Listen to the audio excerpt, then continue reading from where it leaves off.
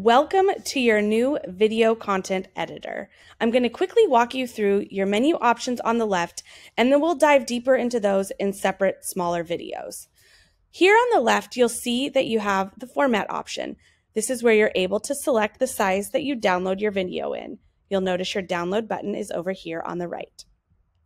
Here is your design area. This is where you're able to toggle through different templates and choose the design style of your video. Next is the text. This is where you're able to modify text in your video. The media option is where you're able to choose different products and select different images that actually appear in your video content. Fonts. Here you're able to select from a ton of different fonts to utilize in the videos. Your music option, where you're able to preview and then change different music. Colors. This is where you'll be able to select different colors that will appear in your video.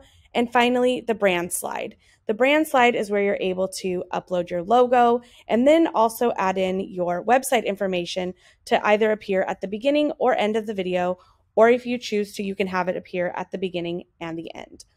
Utilizing this new video editor is going to save you so much time creating your content, and creating content and sharing regularly builds brand trust. It helps build engagement on your social channels and will then help you increase your sales in your store.